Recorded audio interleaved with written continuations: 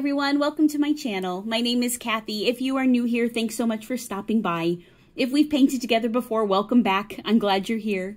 Today's video is on how to paint flip-flops. So let's take a look at the supplies that we'll be using and then we will jump right in. So we have two colors of paint that we're using today. We have Aqua and Pure Black. These are both FolkArt multi-surface brand paints. This is not a sponsored video, but I do just believe in sharing with you guys the paints that I use and the brands and that I've used for years and that I know will work well for this method of painting. So FolkArt multi-surface. The best thing about multi-surface paints is they work great no matter what it is that we are painting on. So whether it's wood or tin or glass or a canvas, multi-surface works great. It's got a little bit of a sealer in it. It's a little bit thicker paint. Wonderful. Wonderful for anything you're painting on. And again, not endorsed, just like sharing with you guys what I use. We have two paint brushes today. We have a number 12 flat brush and a number 1 liner brush. Now these brushes are FolkArt one-stroke brand paint brushes, but honestly, you guys, any brush you have at home, any flat brush and any liner will work just fine. In the description of the video, though, I will list the colors that we're using today, all the supplies that I'm going to show you, so you'll have everything in that description for when you're painting at home. Okay, let me move these out of the way. So other supplies that we have today, we have a styrofoam plate. This is our very fancy but just styrofoam plate. We have a water basin here off kind of to the side to rinse the brushes, whatever you guys have at home. A cup works just fine. Then on the table here is some wax paper. I think you can kind of see that on the video. Whether you're painting with me in person or at home, wax paper is just the best thing because it's a nice smooth surface. We use this to practice on, and it's wonderful because you can practice everything first on the wax paper before you go to the good surface. So if you're at home and you're going to paint these flip-flops on a wine glass, grab your wax paper, practice here before you go to the good surface. Okay. Really that's about it. I have some paper towels here off in the distance, and that's really all we need to get started. So let me show you a couple of examples here of just some flip-flops. This is a little wooden sign. And so here you can see the different color flip-flops. Did a little bit of writing on top. Polka dots. If you've painted with me before, you know I love polka dots. I have a polka dot problem a lot of the time. I just love them, but that's kind of there. We also have just a glass bowl here. Super cute. Just flip-flops going all the way around. So we're going to just give you some ideas there, some inspiration on what you can do with these flip-flops. So let's take a look. Let's grab our paintbrush, and we're going to load the paint on our brush, and then we will get started on our wax paper. Okay, so we're going to use, the first brush we're going to use is our number 12 flat brush. Okay, and we are just loading one color on the brush today. So you're going to dip in the aqua color and just dip both sides. And then what you want to do is swoosh back and forth. Okay, and that's going to work the paint up into the brush. Just flip both sides, back and forth. We really want a good amount of paint on this brush. Okay, I like to say it looks goopy, so that when we're doing this shape of this flip-flop, it really flows nicely because you have so much paint on there. Okay, all right, so I'm just going to move this over here. Now you guys will feel as we're practicing when you need to pick up more paint. So whenever you do, you just go right back to that paint spot, swoosh back and forth, and pick up more paint. Okay, so let's talk about, here's another little sign that I had kind of off to the distance too, just a little wood sign. But let's talk about the shape of this flip-flop. They're not quite a solid oval. If you think about how a flip-flop is shaped, it's a little larger around the top of the flip-flop. Then it does have a little bit of an indent, a little bit of a curve before you come down to the bottom, okay? So a little wider up top, a little narrow at the bottom, and it does just come in just a little bit. And it's funny, you'll see when we start practicing these, they almost look like circus peanuts until we add the little strap. Then they're like, oh, those are flip-flops. So it's just kind of fun how they all come together. Okay, let me scooch this back. Now let's talk about how to build this flip-flop. So I will tell you, if you've painted with me before, we've talked about how things that are oval or circle, you have to go slow because they do tend to grow pretty quickly. And you'll see when we're practicing these flip-flops how it's very easy to do your shape and then kind of keep tweaking it, and they tend to grow bigger and bigger. So my advice when we're practicing these at first is start small. You can always make them bigger, but it's hard to make them smaller once they've started. So, okay, so here's my little trick for doing flip-flops. So we are gonna start with our brush straight up and down. Okay, we're gonna be right on that edge. And what we're gonna do is we're gonna start with a figure 8. Let me see if I can get a little closer here so you guys can see. Okay, we're gonna start with a figure 8. So what I mean is we're gonna start right up on the edge, and we're going to come up and pull down a loop, and that's the top of the 8. Okay, and I'm going to start back where we were before we started, and I'm going to come down and bring it around. Okay, and actually from the side angle here, it almost looks like an infinity symbol, if you think of that. Okay, so a figure 8. What we're going to do is fill that in. Okay, just kind of paint all that in. Okay, so now we have a filled in figure 8. Now what we're going to do is we're going to come and pull these sides in, fill those in to get our flip-flop shape. So remember we talked about the top of the flip-flop is just a little bit wider, okay? And then we're going to come down and I'm just going to slowly fill in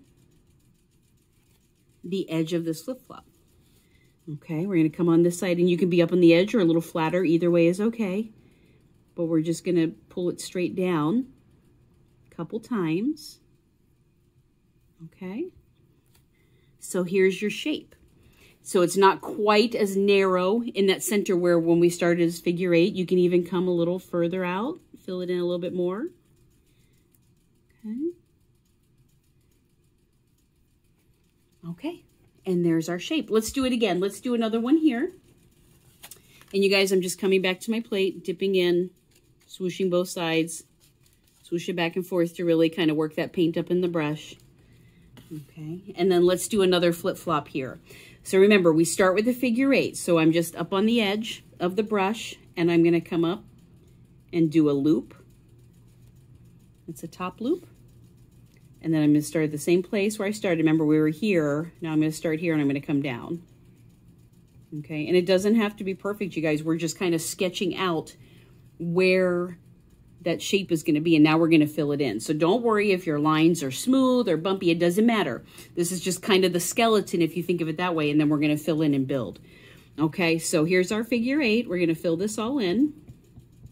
Okay, just paint that all in solid.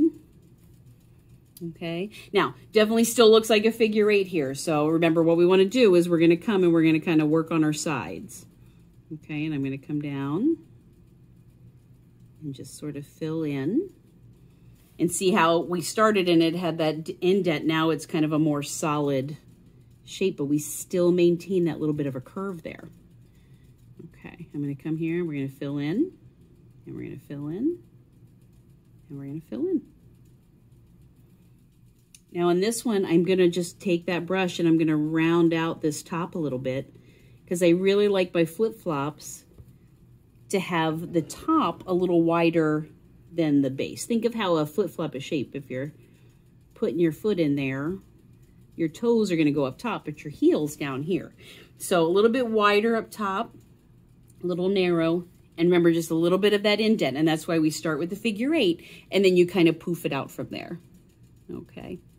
All right, you know what? I'm going to do one more here just so you can watch it one more time, and then we're going to add our straps. Okay, so let's do another one here. So straight up and down is where I'm starting. We have the top loop of our 8 and the bottom loop of our figure 8. Also kind of an infinity symbol. Either way works. We're going to fill it in. Okay, nothing fancy. Just filled in. See how it kind of has that circus peanut look? That's what I think of, especially when I paint them orange. It really reminds me of circus peanuts. Okay, so we started with our figure 8. We filled it in, and now we're going to come, and I'm just going to slowly fill in these sides because you want to keep a little bit of that curve, but we don't want it as dramatic as we have here. Okay, so I'm going to come around the edge, pull it down, and now you can just kind of tweak your edges. I am going to make this top part just a smidge wider, just expand that out because I like the top of my flip-flops to be a little wider than the bottom. But here's the thing, you know, you start off with your figure 8 and you fill in your sides, and then you can always tweak it. But as you guys are practicing this, do you see how it's very easy for these to grow really big? Because I could spend so much time tweaking this edge and tweaking this edge, and before you know it, the flip-flop's this big when I was kind of shooting for this. So that's my only thing. Start small. You can always add to it to make it bigger, but they do increase pretty quickly. So just keep that in mind. Okay, so let me grab this wood here. So now we have our little shapes. Okay, they just kind of look like blobs so far, but now we're going to talk about adding the strap that you can see on there, and that makes all the difference in the world. Let me show you this one too, because this one has, we did the straps in black, and they show up a little better so you can kind of see. Okay, so what we're looking at here, I know I've got a little bit of a glare, let me tilt that, is if you look at the strap, it's basically a wishbone. Okay, can you guys see how it starts up and then it curves? Basically a wishbone shape. Okay, so what we're going to do is we're going to go to our black paint now that we have on our plate. We are going to grab our little skinny #1 liner brush. You guys can see that. Now the cool thing about this brush is that it basically works like a pen or a pencil. Okay, so it's got a pretty narrow tip, and this is what you do all your small details with. So to load the paint on this brush, we are going to dip in this black paint. Just kind of dip the tip, and then I'm going to roll it. Let me see if you guys can see the fingers. So kind of rolling it in between my pointer and my thumb. And what that does, it's rolling it in the paint, but it's keeping that point real narrow, which will give you a nice line when you're using it. So rather than swooshing back and forth like we did with our bigger brush, this when you roll and kind of press down while you're rolling, so the paint works up there, but you have a nice edge. Okay, all right. And remember, every time you pick up paint, you'll do exactly what we're doing the first time we're loading. So my plate will be over here. When I need to pick up more paint, I'll go dip it in there and I will roll it to put those bristles back nice and tight together. Okay. All right, so let's talk about how we start this. So if you think of how a flip-flop is shaped, and even like a realistic flip-flop, so your toes would be up here, right? So when you're starting this strap, you don't want to start right at the top edge of your flip-flop. You want to come down a little bit because you want to leave toe room. Okay. Now what I recommend is, we'll start with this one up here, is that you put a dot, okay, right up top there, and that will give you your starting point, because you're going to do the left side and then the right side, and you want to start at that same dot. Okay, so I think also how, this is hard to explain, I think, but maybe you can see here, the strap of a flip-flop is not centered, okay, because you have a big toe and then you have your rest of your toes. So if you think of that, so the strap is actually a little off center because that's how a real flip-flop is made. I hope that makes sense. Okay, we have to have toe room. They're flip-flops. Okay, so we're going to start. I have my dot here. Now with this brush, you're going to be straight up and down. You're going to hold it like a pen or a pencil, and we just want to be right on that edge. We're going to skate right along the top of the edge. With this brush, the harder you push down, the wider it will make the line. So if you're going for a really skinny line, you want to just be right up on that edge. If you want a wider strap, then you would push down. Okay, so we're going to start right at the dot, and I'm going to do the left-hand side first. So I'm going to come and start pulling towards myself.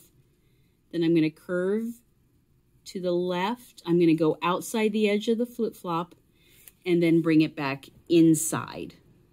Okay, let's do the other side now. And I'm picking up more paint. I want to make sure I have fresh paint. And I roll that brush in the paint.